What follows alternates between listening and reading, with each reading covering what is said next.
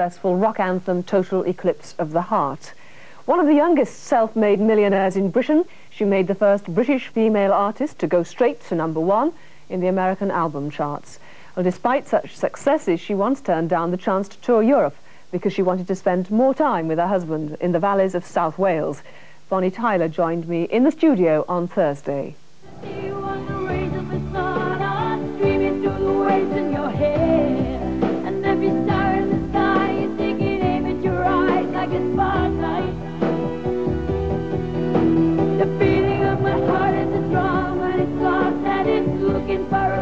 Like you can take the darkness from the pit of the night and turn it to a big and burning endlessly bright. I got a bottle which is everything I own. Now it's something that I get it to you. Oh my God. Bonnie Tyler, who's just been telling me as we were watching this that she was sick through all of that. You look fabulous. I mean, why did you feel sick? Oh, they had such incredible light in there, you know, but I was sick because I had food poisoning from the night before. But of course I couldn't cancel the video because everybody came over from Los Angeles and it was all set and oh my God, I must have been sick about 12 times. But great makeup artist, thank goodness. I could have done with her yesterday. Only because I didn't have a chance to use your lady. You know? If I could look half as good as you, I'd be really chuffed. Bonnie, you're saying all the right things today. Listen, we were talking too about missed opportunities because we were going back over, you know, the years, and when you first had your hit Lost in France, it was in 1976. Yeah, okay. 20 years ago. All right. And then it was followed by It's a Heartache. Yeah. Well, I had a couple in between that, but, you know, It's a Heartache was the one that broke America for me first. And then, 83, I had Total Eclipse of the Heart with Jim Steinman. Wow. And it was around that time that I turned down a James Bond theme, which I've lived to regret. But why did you turn it down? Well, to be honest, I didn't really like the song, and so it was Never Say Never. It turned out to be a hit, not a massive hit, but yeah, could have been. Because your voice would have just been perfect for James Next time Bond, around, I hope they... Well, it still is. There it is. But I mean, who said to you, listen, we don't think we like the music? I know you thought you didn't like the music, but someone must have given you an extra prod. Was it your husband or your manager or your record company? What was it? Well, I had a duet coming out at the same time. Not a duet, sorry. I had Holding Out for a Hero coming out, which was also a film theme. Well, you know, for Footloose, and I think Jim got a little bit. Jim Steinman was getting a little bit edgy about me doing another, you know, theme. But maybe they can't even remember giving it to me, you know. But I did. I turned it down, unfortunately. Sorry. Next time.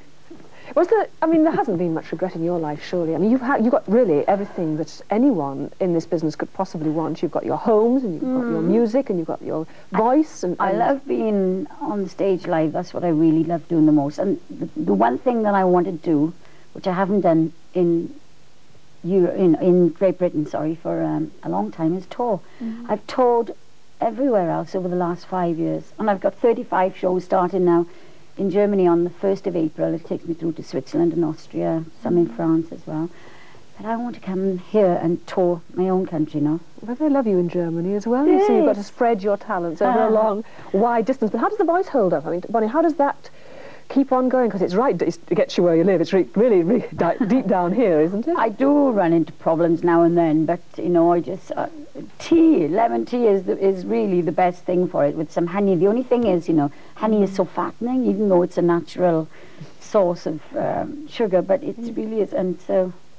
it swings and roundabouts, you know. So you try and keep the weight down, and then you've got to start taking tea with honey. So you don't worry about your voice then? Obviously you don't. If you're recommending tea, you're not on any kind of antibiotics for throat infections. You're not bothered about your voice at all. It's naturally like this. I mean, I turn up at gigs, and the local tour promoters they listen to me speak, and they think, oh my God, is she going to be able to do the show tonight? You know, she sounds like she hasn't got a voice.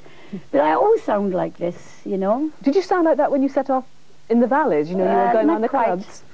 Not quite as bad as this. Well, you know, when I say bad, it's been a good thing for me, really. But I did have to have a throat operation in 1978 after I recorded Lost in France. And, left me slightly more husky than I was before, but at least I can reach the notes now, whereas before the operation I just couldn't get up there, you know. It's a two-hour session, show, isn't it? yeah. For you. I love being on the stage, though. It just flies past, you know. I got a great band, and do you sing constantly? Do you just sort of switch from one song to another? I go off twice to just chuck on another jacket or something, you know. But yeah, and most of my songs are very raunchy. They're not little ditties, you know, so they are very powerful songs. But on my new album that's coming out in February, Free Spirit, you know, I work with Jim Steinman again, so it's great to be back with him. And Stuart Emerson, Andy Hill, Chris Neal. Jeff Lynne wrote a song for me from ELO with Kiki D. Wow. Yeah, and Scorpions wrote a track. So Making Love, this single, is not from the album? Is it from the album? It's off the album. It's out today. Yeah. And the album comes out a little later, 5th of February. Okay. Free Spirit, before Princess Diana said she was a free spirit. I see, you got there first. I got there first. I'm a free spirit. But, I mean, why, I suppose it's a stupid question. I'm going to ask it as a stupid question, come on. But why is it you're doing it? Why still want to perform? I know you like getting up on stage. It's tiring, it's all the... But why? You don't have to. I know you don't have to, but I just can't wait, you know, and I just can't wait to get into John Henry's studio now and get into rehearsals and do it. I just love what I do. You know, I mean, I'm 44. I should have grown up by now, maybe given up. But no way. Tina Turner came back with Let's Stick Together when she was 43. That was her big comeback. I'm waiting for mine. Right? But you could go home. You've got lots of homes. You could garden. You could look after horses. You could go sunbathing. You could read. You could... I can do that as well, though. Can you, though? Can you, though? Well, you know, I mean, I went on a few holidays last year, and, you know, I have a good life. I enjoy travelling.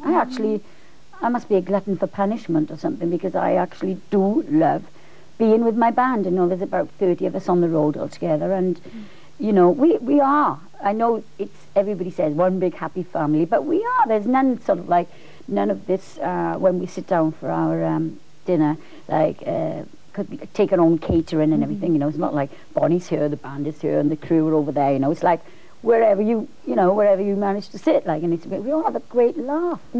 It's possible to enjoy this life, you know. Well, I can see that.